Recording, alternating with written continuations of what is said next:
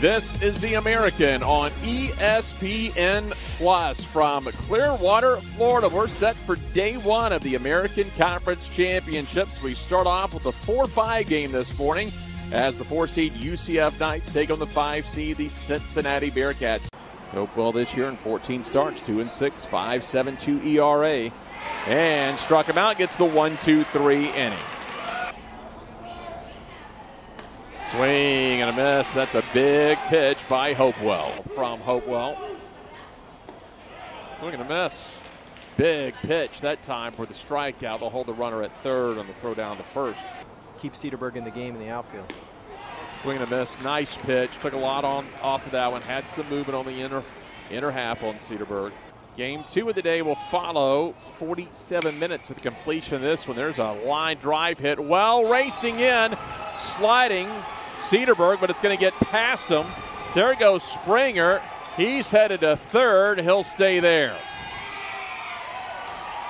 That could be a spark for Cincinnati. A nice hit there from Springer. Victor missed his spot with the fastball, left it over the plate. Watch where this pitch is. They want it down and away, and then it gets over the plate and up, right over the middle. It almost gets to it. And Cedarburg tries to sell out for that one. It turns into a triple, and Springer's a guy on third that this team loves. They're going to get behind, and that could be the spark that the Bearcats need. Chops it over to first. That'll stay fair, and that'll get a run in.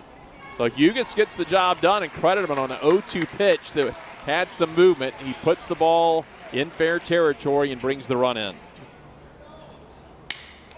High fly ball hit well to right field. This one is going to be fair, and we are tied as Nicholson turns on it to right field for his 16th home run. RBIs 40 and 41.